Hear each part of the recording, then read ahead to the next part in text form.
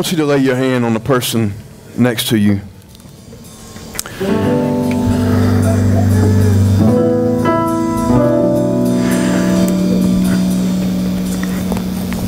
Folks, we're in a war. And the sad thing about sometimes is that we get caught up in the feel-good of church and forget that we're in a battle.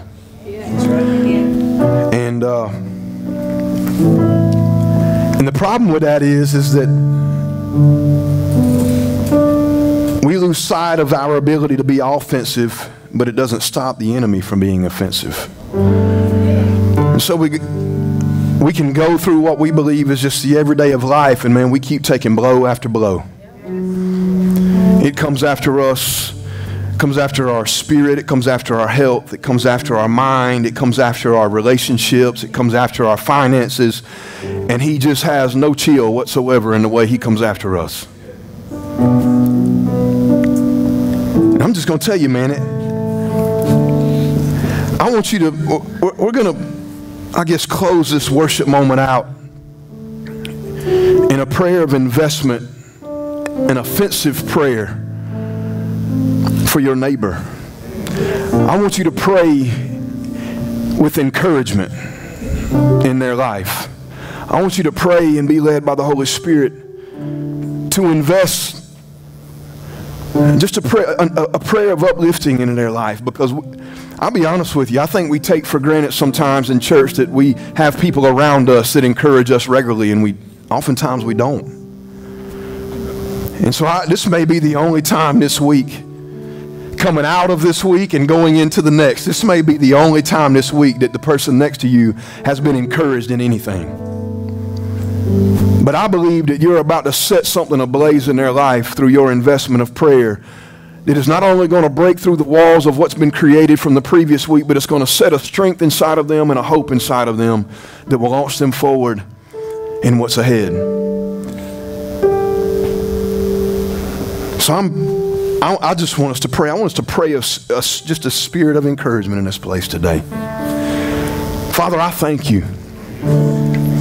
I thank you for your encouragement. I thank you, God, that even in our darkest days, the sun still shines.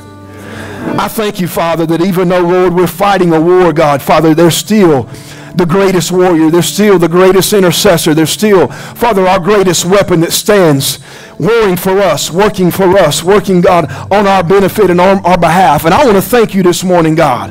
Father, that although, God, everything around me has wanted to tear me down, God, and everything around me has attempted to discourage me, and the enemy, Father, has used ways and used situations and has used people and circumstances to bring an oppression and a depression to my life. God, you would not allow that to happen. Father, you shielded me with your grace. Father, you protected me with your covering, God. You set me, Father, in the footstool, God, of my enemies, God, and you lifted me high above them, God. And even in my darkest hour, God, Father, there was still hope in my life because of you. God, I declare it over your people this morning, God. Father, that everything they have walked in with, God, Father, now shall be broken in Jesus' name. That every chain that attempted to shackle them as they walked in this morning, now, God, it will be severed, Father. And I speak encouragement into their life, God. Father, for they even knew, God, if they knew what was inside of them, God, they would find hope in you this morning. If they knew the authority, God, that was on the inside of them, God, they would be encouraged today. If they knew what lied ahead of the battle they're presently in, God, they would be excited, God, about fighting the war, God. And I pray today they lift their head to the hills, God, and recognize the help, God, that stands before them. They would recognize the angels, God, that war for them. They would see the strategy, God, of the kingdom that's working on their benefit, God. And Father, we would celebrate, God, our way through the attack, God. We would praise our way through, Father, the adversity, God. We would shout our way, God, through the obstacle, Lord, knowing, Father, that we serve a King that cannot be defeated. Hallelujah! You are the Lord of the breakthrough. Somebody shout breakthrough in this house today. Shout your way to encouragement today. Hallelujah! Hallelujah! We praise your name. We praise your name. Oh, we praise your name. Thank God, for your encouragement. Thank you, Father, that there are more for me than those that are against me, God. Hallelujah. Hallelujah. God, I lift you up.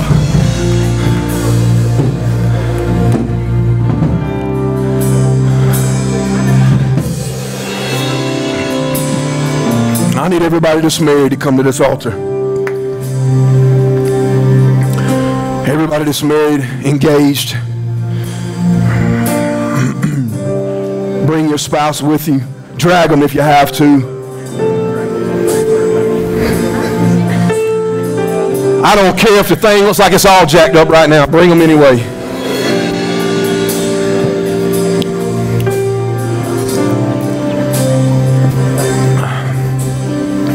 If your spouse isn't here, come stand in for them anyway. You come on up.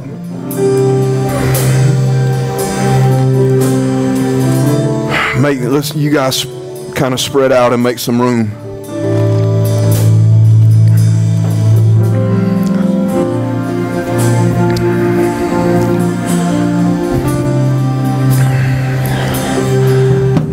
I'm absolutely sick that the enemy thinks that he can destroy this.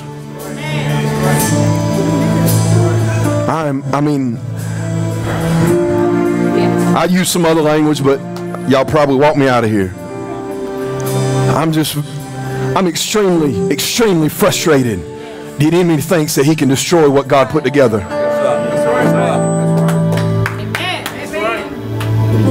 I'm sick of the attack on marriages. Have you just felt adversity, man, in your home, man? I'm just curious. The enemy knows how powerful you are together. I don't even know if I'll get to preach it today or not, but God did something pretty amazing in Genesis chapter 2. He said, it's not good that man shall be alone. Now listen, now the word man there means humanity. It doesn't just refer to the male. It means humanity. He said, it's not good that man shall be alone. And that word, when you look at the translation of that word good, what it means is that he can't reach his full potential. You follow me? Yes, he said, man doesn't even have the possibility of reaching his full potential alone. So I'm going to make him a helper that's comparable. And the word comparable literally means opposite to, not opposite of in the sense of friction, but opposite to in the sense that equal, we fit together well. But he who finds a wife finds a good thing.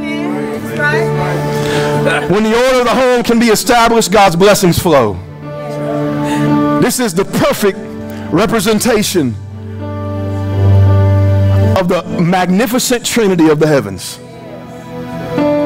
It is the most powerful thing in all of the earth. And the enemy knows that. He understood when God said it's not good for man to be alone. He understood what God meant. Not that, hey, you know what, it wasn't going to be great. They weren't going to have fun. It wasn't going to be enough pleasure, you know. He understood that there was potential locked inside of the both of you, that when it came together, it would unleash something magnificent. And it's crazy, man, that from the very establishment of the very first marriage, that the enemy set out a strategy to divide them. That's right. That's right. We couldn't even get two marriages. He started with the first one. He said it's so powerful. See, here's what you got to understand is that he tried to divide the marriage in heaven. That's why he was kicked out. He tried to divide the unity that was in the heavens. He tried to establish his own vision. God said, I ain't having none of that. What I put together, I ain't about no spirit of man to separate. So he kicked him out. God said, I'm going to set woman and man up to look just like me in heaven. And he went to work trying to divide it on earth just like he did in heaven. God wants your marriage to work. He doesn't just want your marriage to work, but he wants it to be good. And when he says good, he means maximizing everything that's locked inside of that. I want you to look at the person that's your spouse. Look at your spouse right now. Now here's what I need you to see for a minute. I don't need you to see the mountains of frustrations that you've had with each other, because I know you've had them. I don't need you to see the division that you've had sometimes in your ideas. Yes. I don't need you to see the way that the Bible says in 1 Corinthians 13 that love keeps no wrong, it does not keep score, it is not boastful, it is not braggadocious, it is not prideful. So I need you to look at your spouse and not be selfish.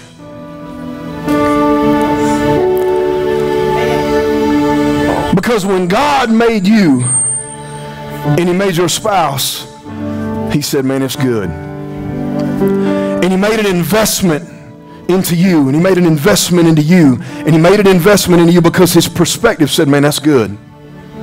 There ain't nothing more beautiful than that. I don't care what man wants to say. I don't care what the enemy tries to say. There ain't nothing more beautiful than that.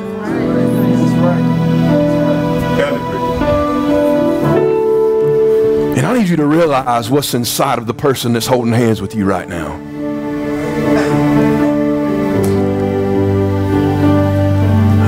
The representation of the kingdom of heaven could not even be properly manifest. He said, I'm going to create man and build him in my image, and I'm going to give him dominion and authority, and I'm allowing him to rule and reign over everything that his feet tread upon.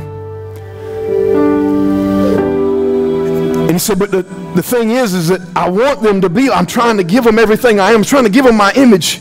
But without each other, they can't look like me. Without each other, he says, I can't command them to be fruitful and multiply, because alone it's not possible. One has something that the other one needs. One has something, a gift locked on the inside of them that literally activates the best life of the one that's standing across from them. And when I put them together, if they ever had any idea of what I see, the possibility that's locked on the inside of them, man, if they could ever stop and start looking past the issues they have with one another and the faults they have with one another and the stresses and the strains and the lack of vision between the two, and begin to unify themselves by first looking at me and knowing that they were built just like me, they would understand the power that lies inside of that union. So I'm here to pray over your marriages. Hallelujah. And I want you to grab hands and lay everything at the feet of him. Lay every frustration, lay every strain, lay every aggravation, lay every evil thought that you have about your spouse at the feet of the King today. Don't act like you ain't wanting to kill them. Watch. There's been times that God wanted to as well, but in his covenant love, he didn't. You see that covenant love, man? Guys, I'm so sick of us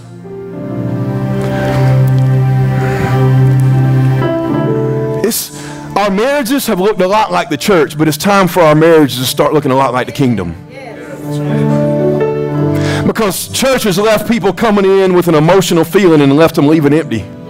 Church has left people coming in getting all excited and hyped up, but it's left them broken. It hasn't fixed the situation. It hasn't repaired them. It hasn't encouraged them. It hasn't uplifted them. And that's the same way we've allowed our marriages to take the shape of. It's a lot of the ways like the church, but it's time that we shift this thing to a kingdom. Grab them tighter than you've ever grabbed them before.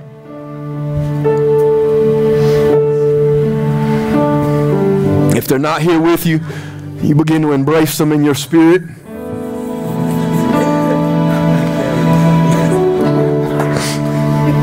I believe in this moment. I believe in this moment. I believe in the power of this moment.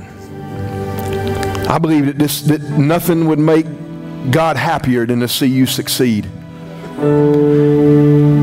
Not just get by, but he says we're more than overcomers. We're more than conquerors. Hallelujah. I want to challenge you to do something if you've never done it before. I'm going to pray.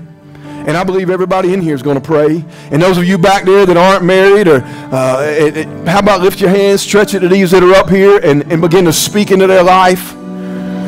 But I want you to open your mouth and begin to declare something over your spouse. I want you to begin to pray and intercede for your spouse. Begin to speak life into them. If you can do it with your partner a minute ago, if you can do it with the person that was standing next to you, if you can speak encouragement, speak it into your spouse. And let's carry this forward. I believe that God is going to empower something, shift something inside of us right now, that our encouragement doesn't just come when we're locked up in the presence of the Almighty God, but we carry that presence with us when we step over the threshold of these doors and we begin to speak to our spouse and with our spouse with that same spirit. A lot of what we see manifest is a lot of what we've sown. Amen. God, I thank you. Father, I thank you for every man and woman that stands in this place today. I thank you, Father, that this is a divine moment. Father, you have moved heaven and earth out of the way for this moment. God, there were plans made of what would be spoken, of how things would go. Father, there were time restraints to be kept. God, a capsule, Father, ways and order of the way that we thought we would do service. But God, you have parted the seas right now, and you have walked couples, God, Father, to this altar because you care about them, God. You have heard their cries. You have seen their tears. You have watched when they've laid on their pillow, God, and begin to wonder if it would ever work out. You have seen the frustration. You have seen how the enemy has tried to manipulate actions and visions and words. And your word says that this is a union, a covenant that's made in the kingdom. God, I declare over every marriage today, God, that it shall live and not die.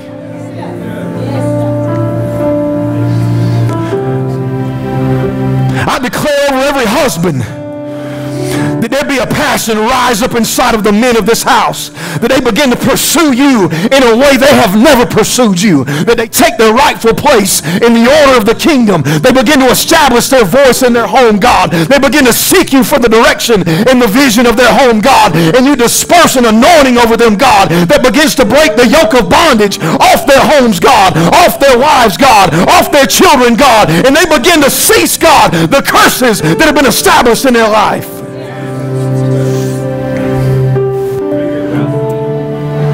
God, I speak over every wife in this place, that she be in covenant with you unlike anything she has ever been. And as her passion begins to stir for the Father in heaven, her passion stirs for the Father of her home.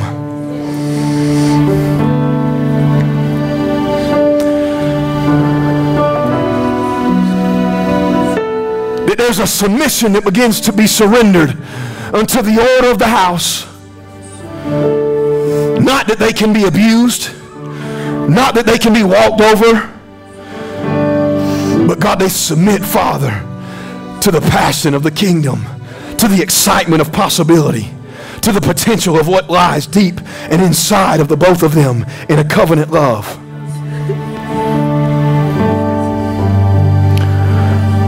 I speak to every devil in hell that has come against the marriages of this house. That's right. I declare a standard today that shall be different than any other. You have no place and no authority in what God has put together. That's right. They haven't just signed a marriage document and used the symbolism of a ring. There was a covenant made. You don't understand. A covenant you can fight against, but you cannot break. It's a covenant that has been bound in the spirit of the heavens. And what God has established in his covenant, you do not have the authority to break. I pray victory over every household in Jesus' name. I pray victory over every husband and wife in Jesus' name. I pray victory over every parent in Jesus' name. Victory over the lives of our children. Our children's lives will be reestablished when the order and the passion of the covenant of the marriage is reestablished in our homes. Hallelujah. May they see the gem that stands next to them. May they see the purpose-filled, potential-filled passion of the kingdom that stands next to them. May they see the development and the creation of God that stands next to them. May we wrestle with the conviction of our spirits when we look at our spouse and attempt to see them in any other way than the image of God. I thank you for victory in this house today. I thank you that love covers a multitude of sins. I pray over every transgression, every wrongdoing, every foul word that has hurt, that has broken bones of the inside, that has broken literally that's created wounds in the spirit. In Jesus' name, I pray that love now cover a multitude of transgression. I pray that everything that we try to remember of the transgressions of our spouse would be ceased right now under the blood of Jesus. I'm thankful that there's blood on the cross for me. I'm thankful that even in my wickedness and even in my bad decisions and even when I've let my mouth release things that the Spirit did not drive, that there was blood on the cross that was shed to cover my mistakes. I pray every wound that I've created with my mouth would be healed by Jehovah Rapha. I pray every wound that's been created by the mouths of husbands and wives would be mended by the healer. I pray that everything that we've robbed from them, every area that we've created lack in the lives of our spouse, that Jehovah Jireh would provide.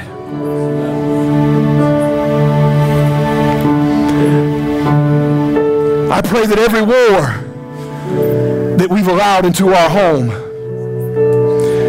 every time there's been a wickedness of spirit that has tried to come into our household, attach itself to our marriage, to our thoughts, to our actions, and to our ways. For every time we have permitted warfare in our house that never should have been allowed, I pray Jehovah Sabbath today, the one that wages war for me.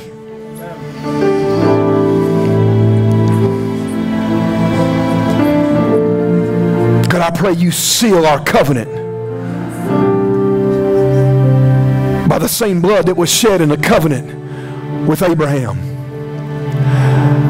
I pray you seal our covenant today in the same spirit of the one that was shed on Calvary with Christ the King. And God, without the need of marriage counseling, without the need of us throwing dollars and cents at every counselor, at every psychologist, and every doggone pill that this world has to offer, that today we stand before the counselor of the kingdom and we receive the healing of the Father today.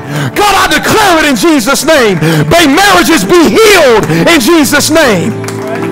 We reclaim them for the kingdom and we thank you for it, Father. Hallelujah. Come on, somebody shout hallelujah. Somebody thank him today that there's healing in your marriage. There's healing in your home. There's healing in your spouse. There's healing in your mind. Healing in your words. Healing in your spirit. There's healing today. And we thank you for it, God. Hallelujah. Hallelujah. Hallelujah. Man. Just stay where you're at. I'm going to pray for you, man. I can't preach now.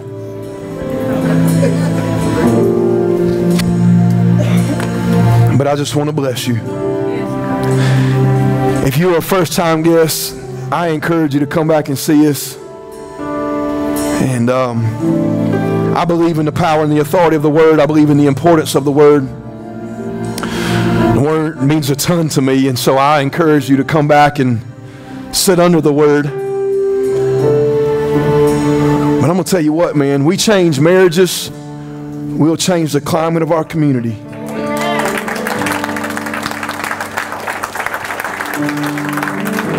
What good is it, man, if we talk about hope and we talk about dreams and we talk about living, if we can't reach out and put on display the hope of the kingdom inside the relationships of our church? I want people to be able to look upon you and your spouse and say, I don't know how they do it, but I want something like that.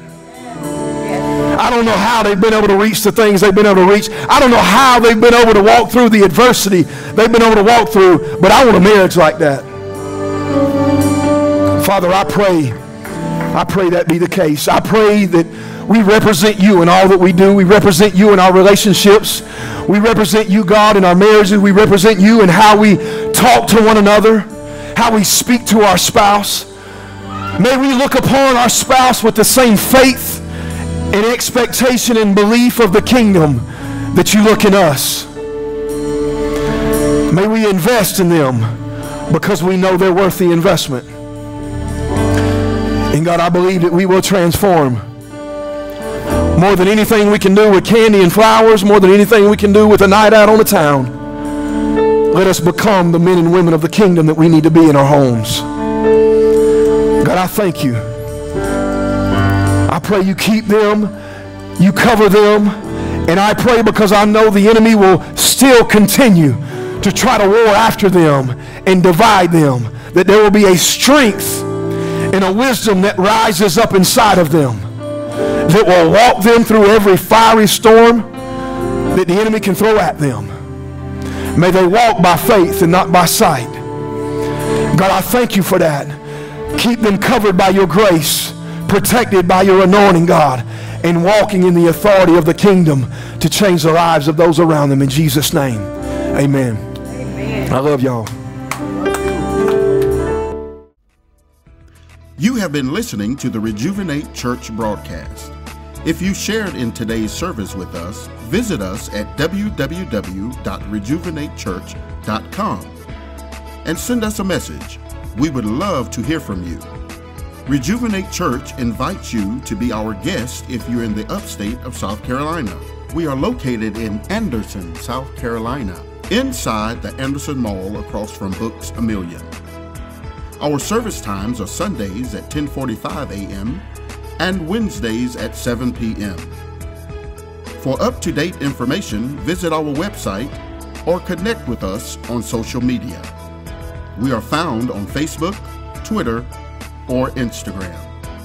Pastor Jason Wilson and Rejuvenate Church desire to bridge the gap that divides race, age, and economic status. We are transforming culture by engaging and shaping men and women through relationships and positive kingdom influences. Thank you for listening. We look forward to the opportunity to share with you again at Rejuvenate Church.